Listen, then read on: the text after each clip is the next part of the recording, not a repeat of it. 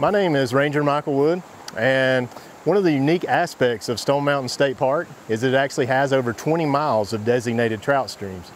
So within those streams, and the reason that we're here today, because I feel like it's very important, in these designated trout streams, you actually have brook trout, rainbow trout, and also brown trout. Now, what do those trout eat? So that's the question that we're asking. So the answer is aquatic insects, more specifically macroinvertebrates. You may ask yourself, what is a macroinvertebrate?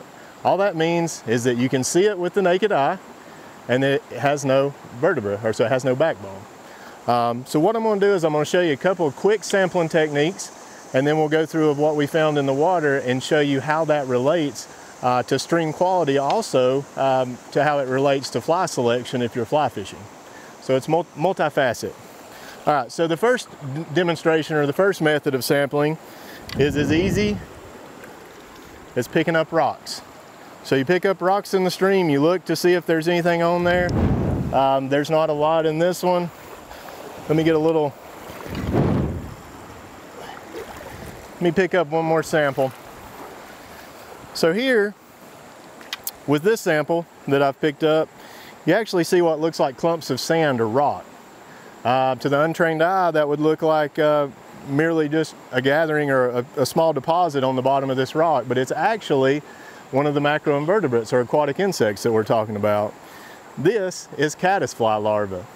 So what they do is they build like a little encasing of sand and rocks. Sometimes it'll be sticks or twigs or leaves, and that's where they stay inside of. They'll later hatch out into flying insects, and so that's one of the macroinvertebrates that we have here at Stone Mountain. The second method, real quick, of just showing you, this is a D-shaped net. So what this involves is just kicking around rocks on the bottom of the stream,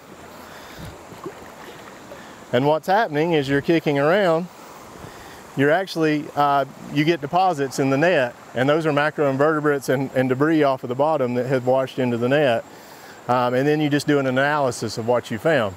In the process of sampling this stream, some of the things that we found that are very common here at Stone Mountain, and you can see here, this is a golden stonefly. It's indicated because it has a two-forked tail. Now, one thing that's very significant about the golden stonefly is the fact that it is very intolerant to pollution. So you're not going to find this around cities, you're not going to find this in areas, and that's one thing that makes it more unique to mountain streams, the ones like we have here. Another species that you're going to have that's very intolerant to pollution is a water penny. With water pennies, they actually don't hatch out into a flying insect. They just stay in this form, nymph form, basically on the bottom of the stream. But they're also an indicator of an intolerant species. So you only find these in the healthiest of mountain streams. And then finally, the last one that we're going to talk about,